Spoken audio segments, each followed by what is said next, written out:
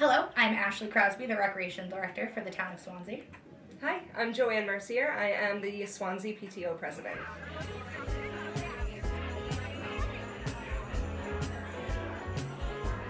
A Very Swanzey Christmas was originally put together by our Firefighters Association and one of our old chiefs, Norm, and it's kind of evolved into our project where I work with the Swanzey PTO to put it together now as the Recreational Department. The Swanzey PTO partnered with the Rec Department last year where we provide support however we can. This year we have worked on the arts and crafts.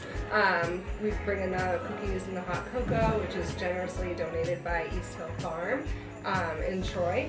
And really we're just here to support our community and the Rec Department and the kids. As we were talking about upcoming events, we really wanted to stretch out into the community and not just focus inside of the school building. So this was a perfect fit for us. So we were able to kind of organically join Ashley's team.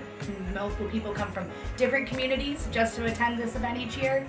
So as long as we can keep growing, the nicer the weather is, the more space we can do things outside. And I think that's going to be the biggest area of growth.